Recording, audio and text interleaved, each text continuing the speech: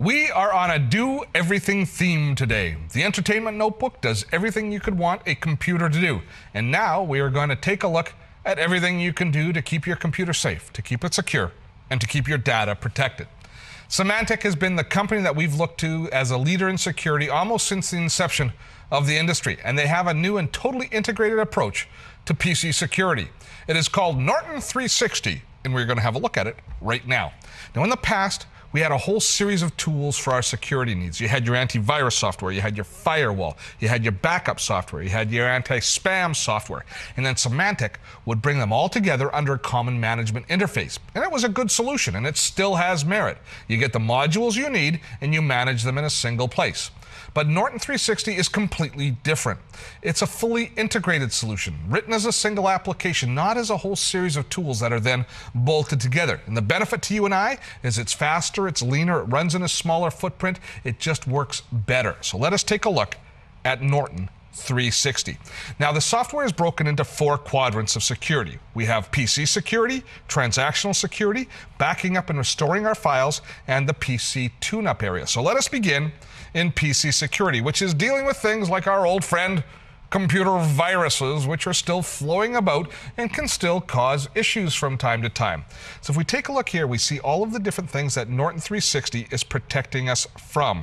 We've got auto protect turned on for viruses, spyware, and other risks. We have our firewall turned on. A lot of us have hardware firewalls that are built into our routers, and they're a good form of defense, but software firewalls are also very important, especially for notebook users who aren't always behind the protection of a hardware firewall. So your firewall being turned on is going to protect you all the time from intrusion and hacker attacks. Now, all of our systems are updated regularly by Live Update. That's Symantec's system of updating the virus definitions for all of their software so that we always have the most current virus definitions available to our software. And then we've actually got 2 different ways that we protect against viruses. One is an active protection that's scanning all incoming email, all text or chat messages going back and forth, any files that are being loaded onto our computer. They're constantly being scanned by Norton 360 as they come into the computer. And then from time to time, you're going to run a full system scan, which is going to go through and make sure that nothing has slipped through or there hasn't been a time bomb sitting in your computer just waiting to go off that it now finds. Next on our list is email scanning, and it's important to scan all attachments as they come into your system, making sure there's no embedded viruses there. But equally important, scanning your outgoing email, making sure you don't accidentally send out a virus and become the cause of other people getting infected. Windows Update is going to look system-wide to make sure that you have the most current security patches set on your system. Intrusion detection is going to prevent people from getting into your system. And the rest of the tools aren't quite as sexy as the antivirus tools that we were looking at earlier, but they do some subtle things. For instance, checking your password to make sure that your password is going to be difficult to hack and you haven't chosen the word password or 1234 as a password. They're going to prompt you and say, you should have a better password.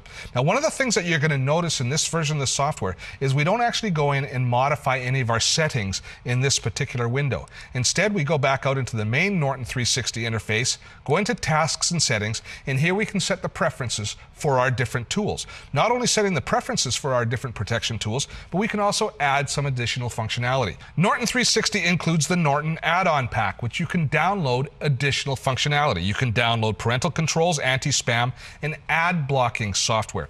Now, they found that most people don't need this because, for example, with anti-spam, your ISP blocks most of the spam, so it never reaches your inbox. But if you're a person that receives a lot of spam in your inbox, then you can go and you can download Norton Anti-Spam. Now, spam is a big problem if you do get a lot, because not only do you have to wade through all sorts of, frankly, offensive email to find the legitimate email that you have on your system, it's also a place that a lot of different viruses can enter your system. And just the overwhelming amount of spam that you get, it's better to filter it out. So if your email service doesn't do a good job filtering spam, you can download the add-on pack for free to add to your email software. Similarly, for parental controls, if you want to limit your children's access to certain areas of the internet, you can download parental controls, and you can also download an ad blocking module. So you can extend the functionality of Norton 360 with those add-ons, and they are all free when you register Norton 360. The next area that I want to talk about is transaction security. And this is all about making sure that when we visit a website, it's a legitimate website that we're visiting. And one of the big challenges here is a thing called phishing. This is when you receive an email from a seemingly legitimate source. It looks like it's your bank, or it maybe is your credit card company saying there's an issue with your account, we want you to just verify some account details. And they give you a link to their site which will allow you to go in and enter your account number and password and change the settings. Well, that is an actual attempt to steal your identity, because you're not going to a legitimate site, you're going to a phishing site where they're going to steal all that information. So Norton 360 protects you against those sort of attacks, and it goes beyond that. Not only does it protect you against those sorts of attacks, but it also protects you when you're out on the internet in general. It installs in your web browser and makes sure that when you go and visit websites that they are legitimate websites, that they're what they're supposed to be. So it actually looks at the detail of that website itself. So example, I'm just here at Yahoo's site, and if I click here, it tells me that fraud monitoring is on and there's no indication that this web page is fraudulent. You'll get a green bar when the site is legitimate. You'll get a yellow bar if you should proceed with caution. If they're not sure, it looks like it's okay, but you should be careful. And if it looks like a bogus site, you'll get a red warning saying you should not be at this site. So you get immediate feedback as to whether or not the site that you're visiting is legitimate. Security is a system-level concern. You've got emails entering your system, websites being visited, network attacks or intrusions are happening. These are all the risks that we face, and those risks to us range from losing or destroying our data to having our personal identity stolen, through to becoming an unwilling participant in a denial of service attack or some other scam. After a quick break, we're going to look at the other side of the security story, which is backing up, archiving, and tuning up our system.